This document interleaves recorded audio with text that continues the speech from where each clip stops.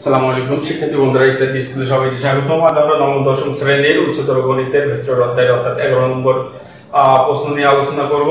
তো দেখো, ভেক্টরের সাহায্যে প্রমাণ করো যে ত্রিভুজের এক বাহুর মধ্যবিন্দু থেকে অঙ্কিত অপর বাহুর সমান্তরাল রেখার তৃতীয় বাহুর মধ্যবিন্দুগামী এটি দেখাতে হবে। তো আমরা চিত্রে দেখতে পাচ্ছি এ বি সি সেই ত্রিভুজ। এই ত্রিভুজের এবি বাহুর মধ্যবিন্দু ডি, আর এই ডি বিন্দুতে বিসি এর একটা সমান্তরাল রেখা ডি আঁকা হয়েছে।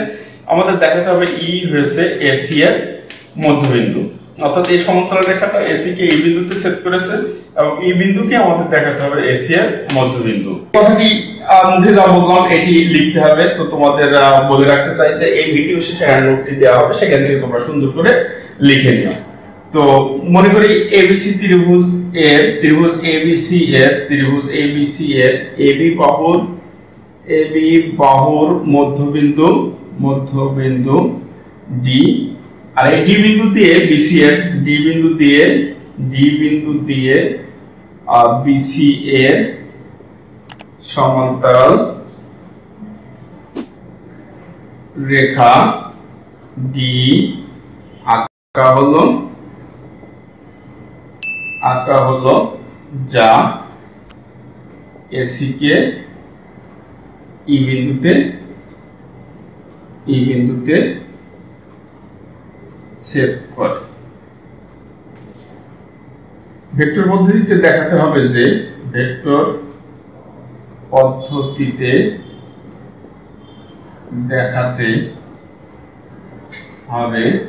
যে ই এসি এর মধ্যবিন্দু।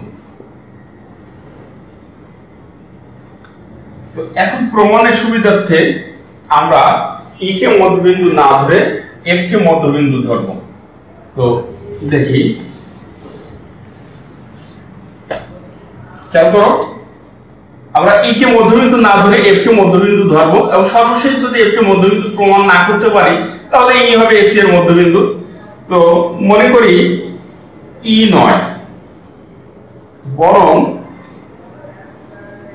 এফ এসি এর মধ্যবিন্দু। আচ্ছা, এফ যদি এসি এর মধ্যবিন্দু হয় তাহলে অবশ্যই লেখা যাবে এ ভেক্টর সমান হাফ এসি ভেক্টর লেখা যাবে। আবার ডি এবি এর মধ্যবিন্দু হয় কি লেখা যাবে? এডি ভেক্টর সমান লেখা যাবে হাফ এবি ভেক্টর লেখা যাবে, তাই না? তো এখন ত্রিভুজ এডি এফ হতে ভেক্টর যোগের ত্রিভুজ বিধি অনুযায়ী পাই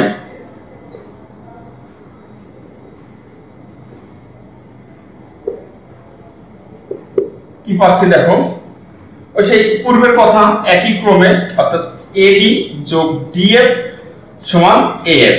আর যদি বিয়োগ বিধি ব্যবহার করি, যোগ না ব্যবহার করে বিয়োগ বিধি যদি ব্যবহার করি, ভেক্টর বিয়োগের ত্রিভুজ বিধি অ্যাপ্লাই করি, তাহলে কি হবে? দেখো, এই ডিএফ ভেক্টর সমান লেখা যাবে কি এএফ ভেক্টর মাইনাস এডি ভেক্টর। কি লেখা যাবে?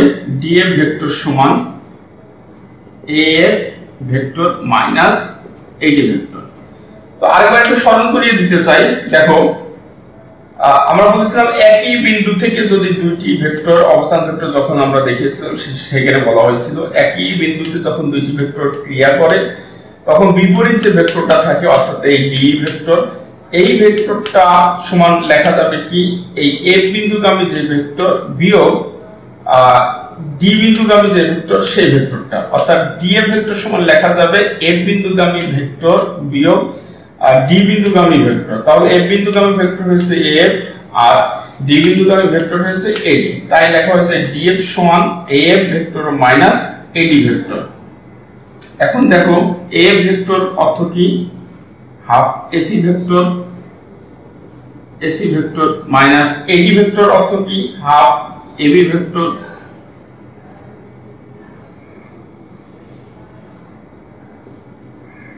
হাফ কমন নেওয়া যায়, AC vector minus AB vector লেখা যায়। এই পাশে লিখি, তোমরা নিচে নিচে লিখবে। তো হাফ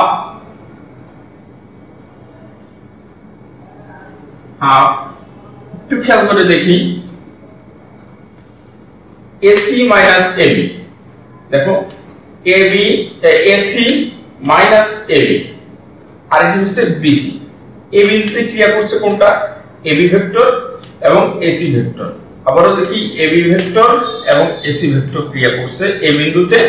তাহলে বিপরীত ভেক্টর বিসি, তাহলে বিসি ভেক্টর সমান কি হবে? এসি বিন্দুগামী ভেক্টর বিয়োগ বি বিন্দুগামী ভেক্টর। তাহলে এসি ভেক্টর বিয়োগ এবি ভেক্টর সমান হবে বিসি ভেক্টর। এখানে ঠিক তাই আছে, AC vector minus AB vector সমান তাহলে কি লেখা যাবে? বিসি ভেক্টর লেখা যাবে, কারণ সি বিন্দুগামী ভেক্টর বিয়োগ হবে বি বিন্দুগামী ভেক্টর, তার মানে এসি ভেক্টর বিয়োগ এবি ভেক্টর। এখানে দেখো এসি ভেক্টর বিয়োগ এবি ভেক্টর আছে, তাই ভেক্টর অর্থাৎ ত্রিভুজ এবিসি হতে ভেক্টর বিয়োগের যে ত্রিভুজ বিধি আছে সেই ত্রিভুজ বিধি অনুযায়ী লেখা যায় AC vector minus AB vector সমান বিসি ভেক্টর। অর্থাৎ কি দেওয়া হলো তাহলে? ডিএফ ভেক্টর সমান হাফ বিসি ভেক্টর। তো আমরা জানি যে দুটি ভেক্টর যদি সমান হয় তাহলে সেই দুটি ভেক্টর পরস্পর কি হবে?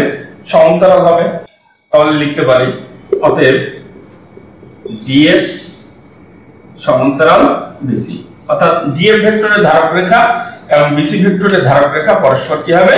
সমান্তরাল হবে। কিন্তু আমাদের কিন্তু প্রশ্নে বলা আছে যে ডি বিন্দু দিয়ে বিসি এর সমান্তরাল রেখা, অর্থাৎ খেয়াল করি ভেক্টরের সাহায্যে প্রমাণ করো যে ত্রিভুজের এক বাহুর মধ্যবিন্দু থেকে অঙ্কিত অপর বাহুর সমান্তরাল রেখা। তাহলে এক বাহুর মধ্যবিন্দু থেকে এই তৃতীয় বাহুর যে সমান্তরাল রেখা, তৃতীয় বাহুর যে সমান্তরাল অপর বাহুর সমান্তরাল রেখা অর্থাৎ বিসি এর সমান্তরাল রেখা তৃতীয় বাহুকে যে বিন্দুতে ছেদ করেছে সেই বিন্দুটা হবে মূলত ওই তৃতীয় বাহুর মধ্যবিন্দু। তো প্রশ্নেই বলা আছে যে এক বাহুর মধ্যবিন্দু অর্থাৎ এবি এর মধ্যবিন্দু থেকে ডি বিন্দু দিয়ে এই বিসি এর সমান্তরাল রেখা ডি আঁকা হয়েছে। তাহলে আমরা লিখতে পারি কিন্তু দেওয়া আছে কি? দেওয়া আছে ডি সমান্তরাল বিসি। এখন খেয়াল করি ডিএফ ও বিসি এর সমান্তরাল, আবার ডিইও বিসি এর সমান্তরাল।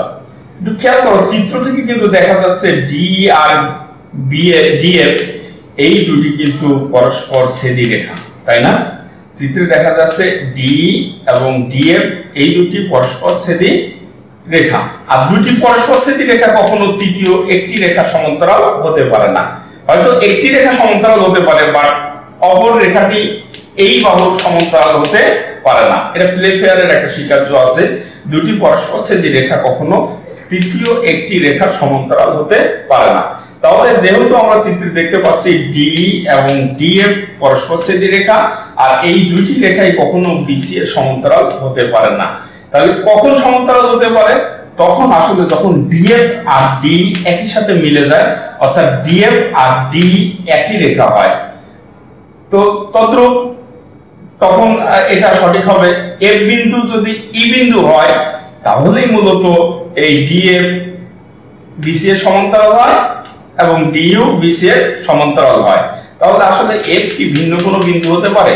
এফ কিন্তু ভিন্ন কোনো বিন্দু হতে পারে না। যেহেতু ডিএফ সমান্তরাল বিসি বলছি, তাহলে অবশ্যই এফ বিন্দু আর এই বিন্দু অভিন্ন বিন্দু হবে, অর্থাৎ এফ বিন্দু মূলত ই বিন্দুর সাথে মিলে যাবে, অর্থাৎ এফ ভিন্ন কোনো বিন্দু নাই, সেটা আসলে এই বিন্দুই। তাহলে আমরা ধরে নিলাম যে এফ হচ্ছে এসি এর মধ্যবিন্দু, বাট প্রমাণ করে এসে দেখলাম যে ডিএফ ও বিসি এর সমান্তরাল, আবার প্রশ্ন দিয়ে আছে ডিইও বিসি এর সমান্তরাল। তো এই দুটি রেখা যেহেতু এই রেখার সমান্তরাল, তখনই হতে পারে যখন এই ডিএফ আর ডি একই হয়, অর্থাৎ এফ বিন্দু ই বিন্দুর এখানে যদি হয় তাহলেই কিন্তু ডিএফ বিসি এর সমান্তরাল হতে পারে। অর্থাৎ এফ আর ই ভিন্ন বিন্দু হলে কিন্তু বিসি এর সমান্তরাল হবে না, কিন্তু এফ আর ই যদি একই বিন্দু হয় তাহলেই কিন্তু বলা যাবে যে বিসি এর সমান্তরাল ডিএফ বলা যাবে, এবং এফ বিন্দু তখন কি হবে? এসি এর মধ্যবিন্দু, অর্থাৎ ই বিন্দু হবে এসি এর মধ্যবিন্দু।